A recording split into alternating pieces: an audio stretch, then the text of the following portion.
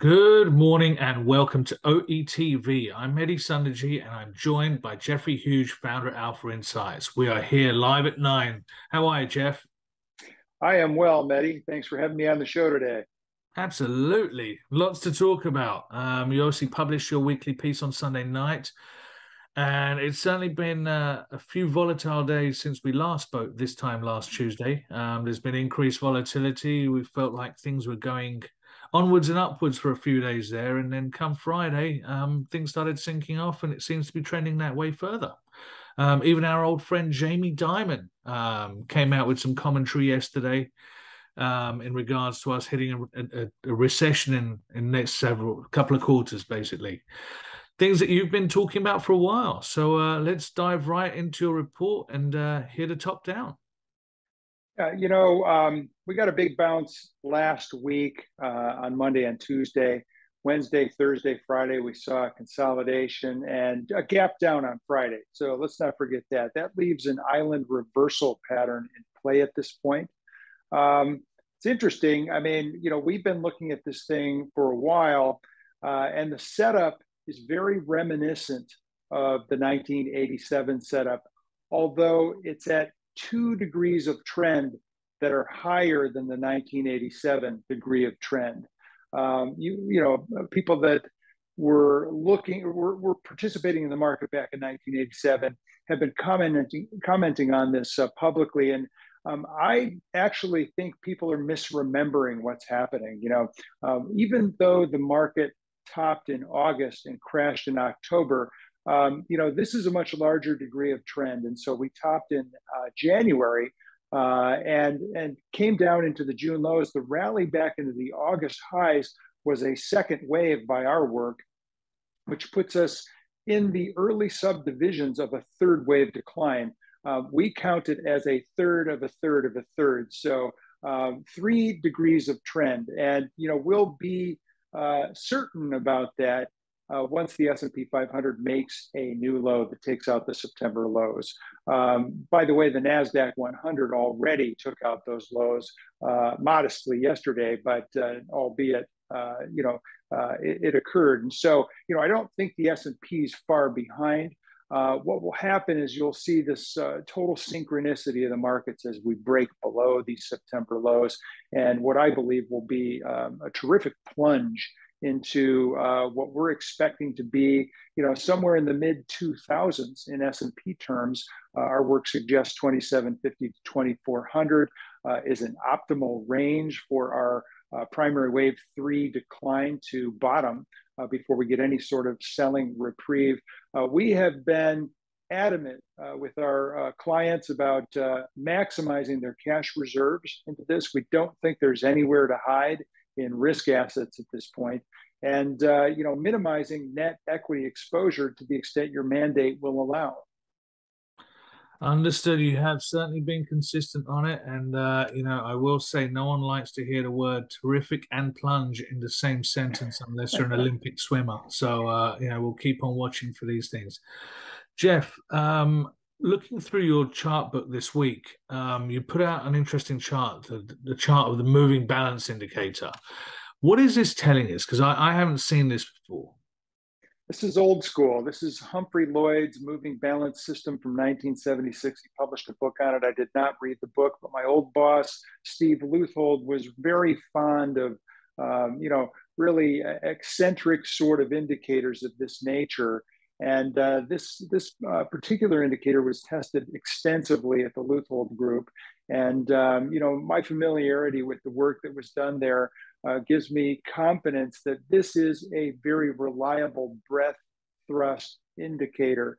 And the reason that we publish this chart in our weekly is that, we've been hearing a lot of market watchers talking about a breadth thrust every time we get an 80% upside day in the market. I mean, it's exhausting because they're so frequent, right? And these breadth thrusts that are, presumed to occur, seem to be fading pretty fast. And so, I thought it would make sense just to kind of inform our clients about what a real breadth thrust looks like. And frankly, this indicator is probably the most credible that I've seen, and a real credible breadth thrust is when the 10-day moving average of the moving balance indicator exceeds 75%.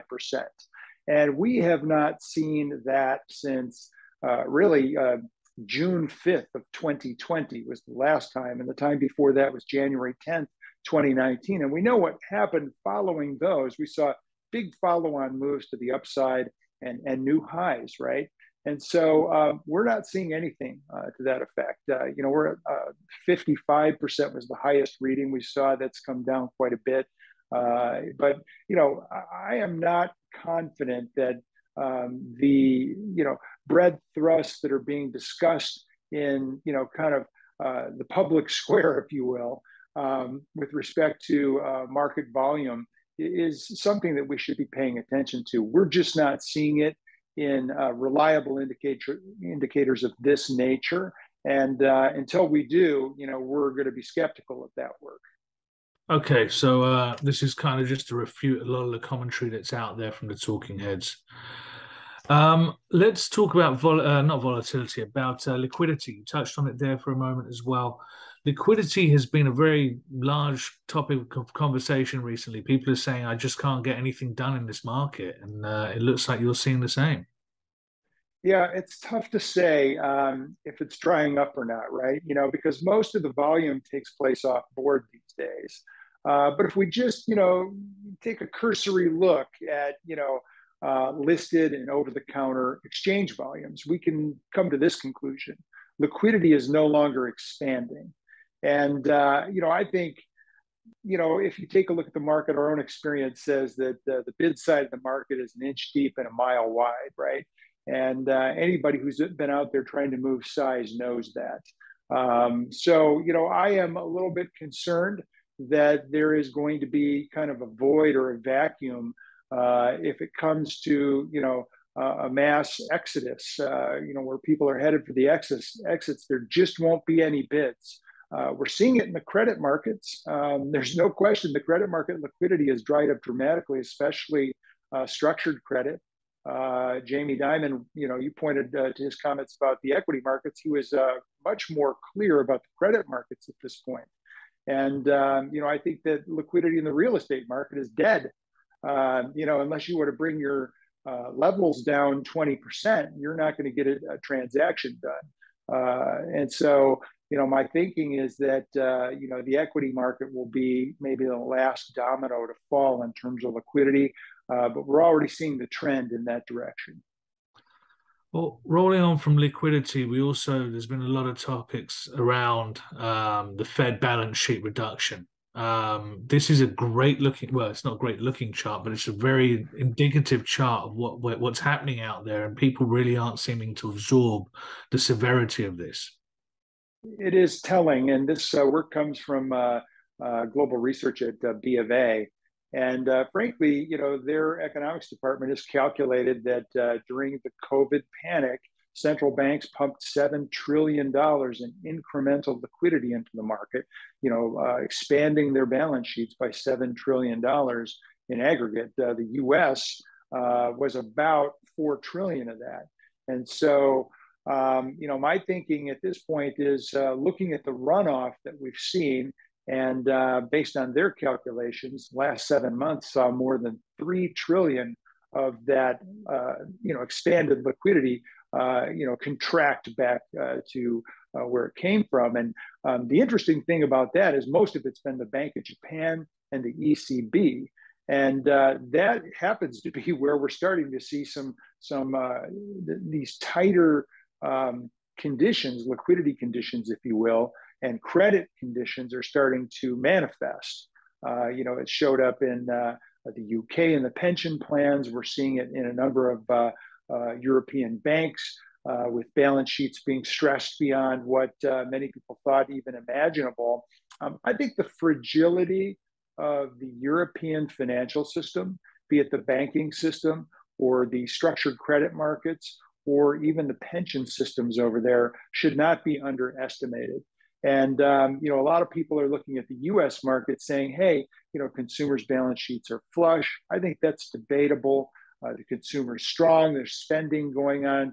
Yeah, there's spending going on, but it's being funded by credit for the most part at this point. Savings rates have collapsed, but people aren't looking at what's going on in Europe. And there's panics at the gas station. It's reminiscent of 1973 in France. You pull up to the local gas station, and the police are there measuring the contents of your tank. And if you're too full, they're going to send you packing. It's come to that. There is a definite energy crisis.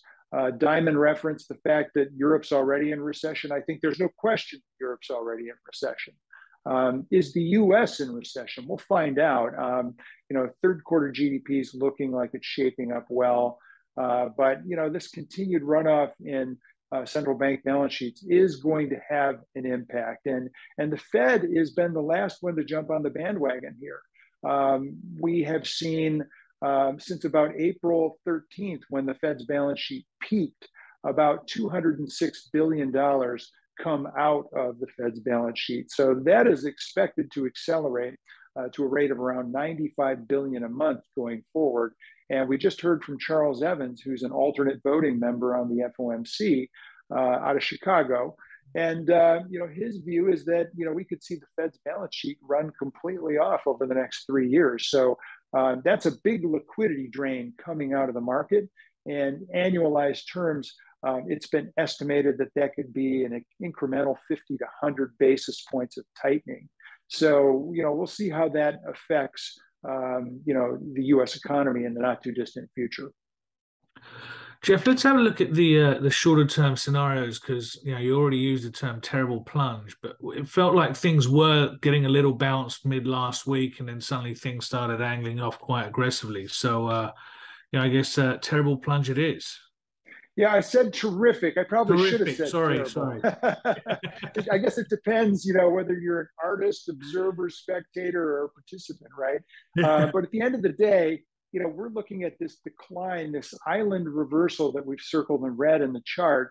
And, as long as that gap is not filled, this is one of the most bearish patterns that, you can draw inference from. And, the real inference will be that, it is kicking off, a third wave decline at minor degree, and a break below that September low will confirm that. This, again, I said this before, the setup is very reminiscent of the 87 crash. It's just much larger degree, 2 degrees of trend larger. And so once we break below that September low, I would expect panic to ensue. I would expect volatility to spike much higher. We've been talking about this for a while. I don't think I put a chart of the VIX in. I can't remember, honestly. Maybe we did, but I expect it to pop. And, that would all be, kind of coalescing upon this breakdown below the September low, which could happen at any time. We've got a lot of news coming out. We've got PPI, we've got Fed minutes, we've got the CPI, and then we've got a slew of bank earnings on Friday, which in my opinion would be a perfect day for the market to break to the downside. Maybe the CPI comes in a little ahead of expectations, or better than expectations, and that gives us a little bit of a reprieve from the selling, and then the bank earnings come. And I do not expect bank earnings to be, anything to write home about. If anything, I think we're going to start to see what's going on in the credit markets materialize in bank earnings reports. And, that could be the harbinger of what is to come, the catalyst, if you will, for the next big leg down. And where could that end? Well, we talk about that in our Elliott wave analysis. Well, that rolls us into the Elliott wave side of things. You've been bringing this chart up week in, week out. Yeah, it's just we're updating it, and it's progressing exactly as expected. We caught some support at the 200-week exponential moving average, and many people thought that was the bottom. That was the bottom of primary wave 1 down. And the rally into the August 16th highs was primary wave 2 up.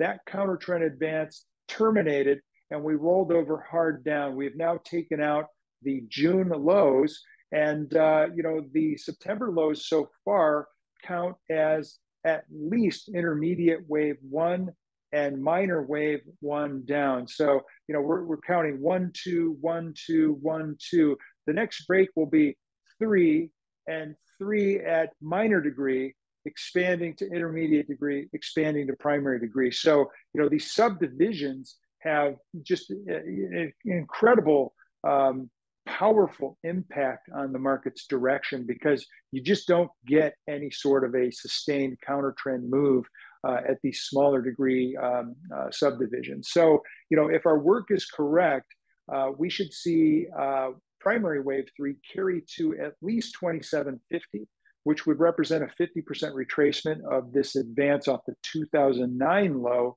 through the Jan 22 high, that 13-year monthly view that we're showing right now. But that might not hold. We actually did some additional work projecting using our primary wave 1 decline as kind of the determinant. And if we look at 161.8% of the primary wave 1 decline from the August 16th high, that actually carries down to 2400. And that is a very common relationship between these waves. So, let's take a look at a smaller or blown up picture of what that looks like. And you can kind of see how these subdivisions are breaking down here. And so, our view is once we get into that 2750 to 2400 range, we should find a durable low. The question is, well, when will that occur? Well, we've been looking at these dates for some time. They're Montgomery turn dates. Paul McRae Montgomery was a great cycle analyst, and his work suggests that we have a major Montgomery cycle turn date on October 25th, which I think could be the bottom for primary wave 3. And he has another one at November 8th, which hopefully that's not the top of wave 4. We get a little bit more carry before the next move down, but it could be. And I've just kind of said we've got this window between October 25th and November 8th that we need to be cognizant of, these 2 weeks where a bottom could form, and then we need to kind of be on alert for the next move, whether it's a lateral consolidation, which we've been advocating for a primary wave 4, just because we had a really steep sharp zigzag rise for wave 2. Elliott's rules of alternation suggest that wave 4 should be the opposite of that. So it should be a little more drawn out, should be shallower. And then a final plunge, a fifth wave plunge into the lows, which we expect to occur no later than Q1 2023. And that fifth wave low could carry the S&P 500 down as low as 2250 based on this work, which would coincide with the 618 retracement of that 13-year advance off the 2009 lows. It also coincides with a prior fourth wave extreme at primary degree. And it also coincides with the 200-month moving average, which is advancing into that range. So we think all of that should provide some support for the market, durable support, where we could stage a more significant counter trend advance from. And that counter trend would likely be a B wave. So we're counting this entire 5-wave decline into that 2250 as motive wave A, cycle wave A down, and it would be followed by counter trend wave B up, which could retrace up to 50% of that. So, we'll cross that bridge when we get to it. Right now, we're focused on the immediate move, primary wave 3 down, which we think should be hard down between now and at least November 8th. And for our viewers, I just want to highlight that the two Montgomery cycle dates are October the 25th and November the 8th, and they happen to be Tuesdays, and we will be coming live in 2 weeks and 4 weeks, respectively. So I would urge you to tune in 9 a.m. on Tuesdays here at YouTube and OETV. So, Jeff will have his updated thoughts then. Rolling through, Jeff, let's talk about internals. I feel like this is Groundhog Day. It's like, can they get worse? And apparently they can. Yeah, we said no bueno last time. We upgraded that to bueno. They are getting worse. Indeed, we've seen the 5-week moving average of net advancing issues turn hard down. Now appears poised to challenge the May lows.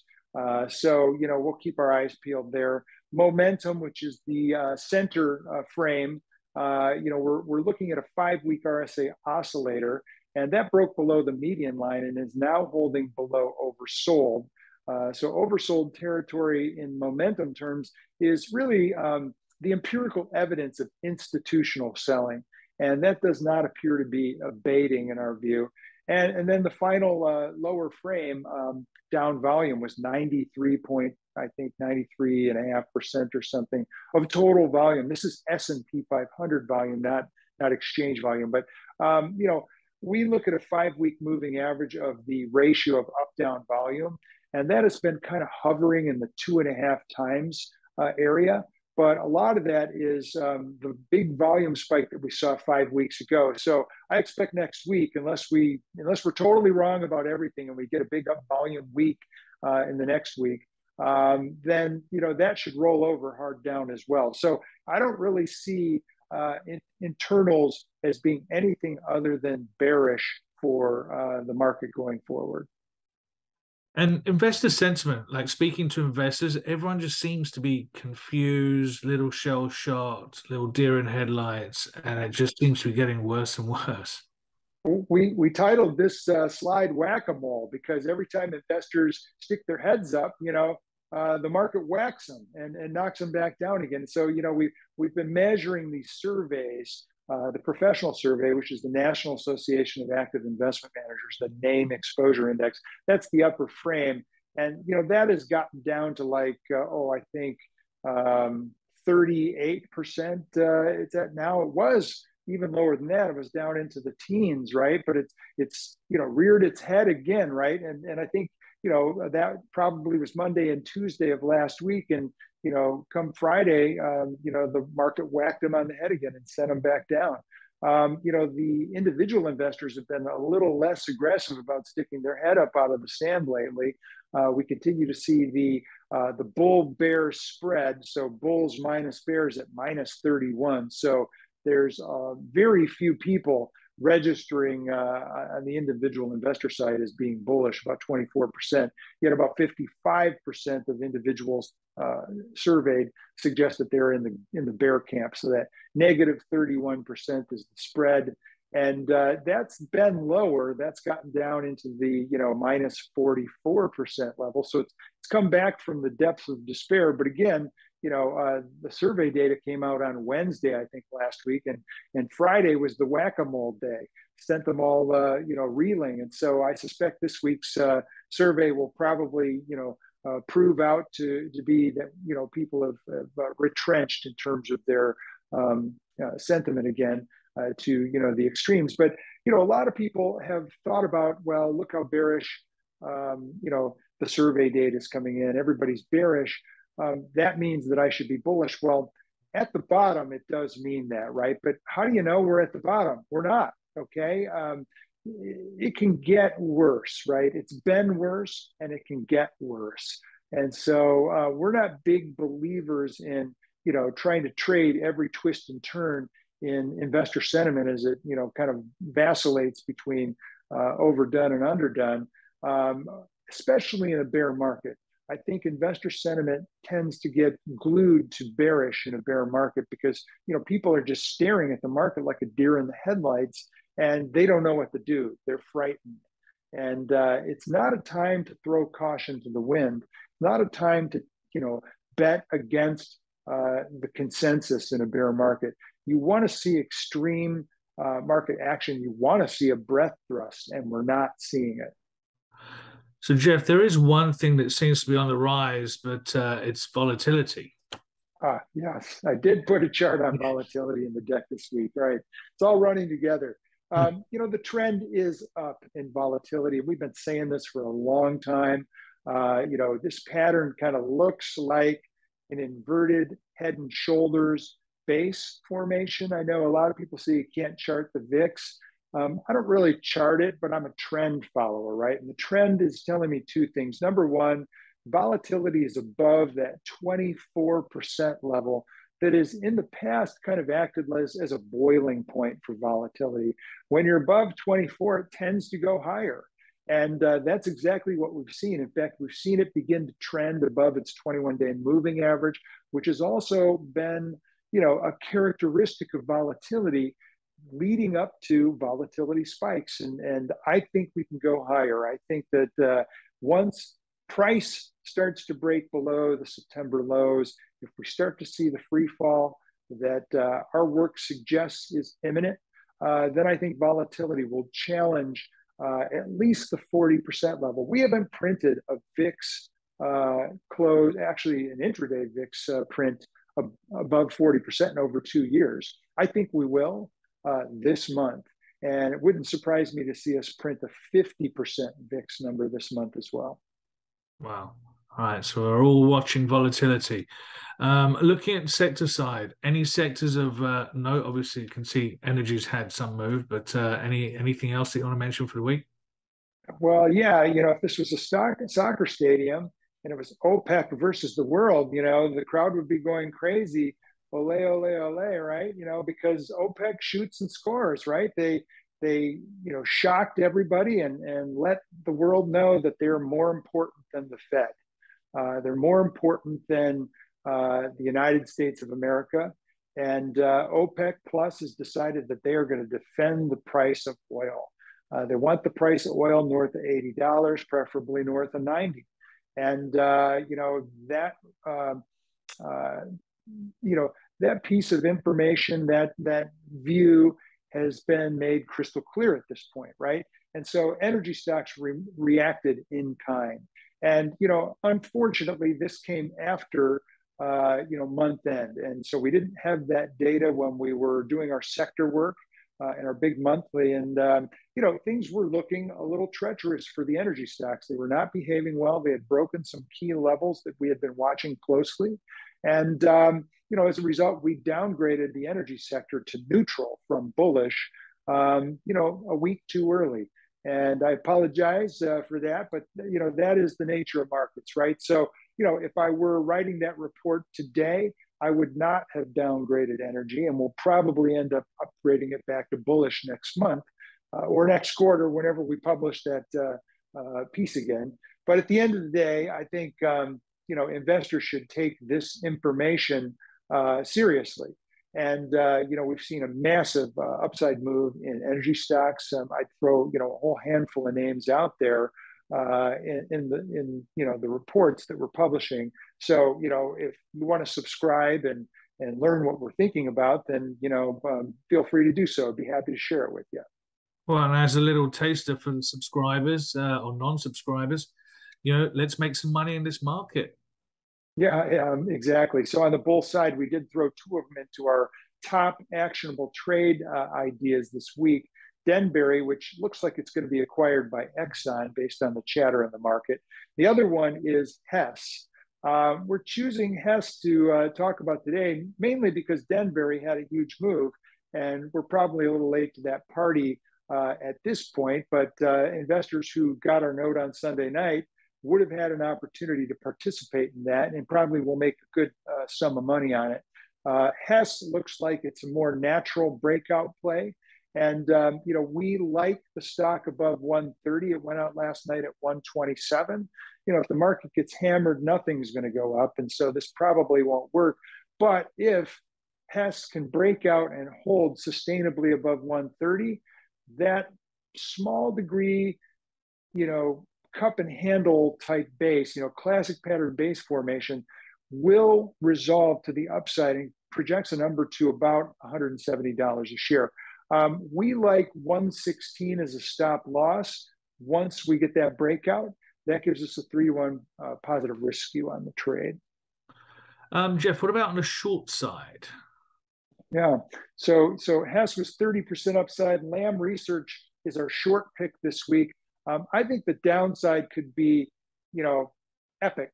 Just to put it that way. I think when the stock starts to break down like it has, the breakdowns can be powerful. It will blow people's minds when they see how fast the stock will fall once this thing gets going. The stock went out around 350 down, I think 4, 5, 6% yesterday, like $25. We published this chart this Sunday night. The stock was trading at 375. We said the breakdown below this 375 level counts initially to 225.